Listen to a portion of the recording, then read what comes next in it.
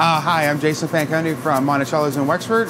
Today we're going to make Joe's wings. And they've been ordered for a long time here, but they've never been on the menu, and I hope you enjoy it.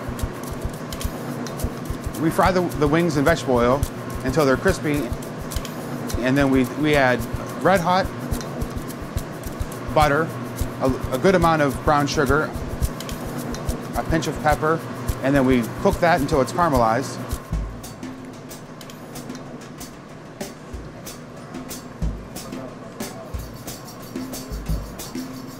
And then we add the wings directly to the sauce, and then toss them in there until they're nice and bubbly and come right out.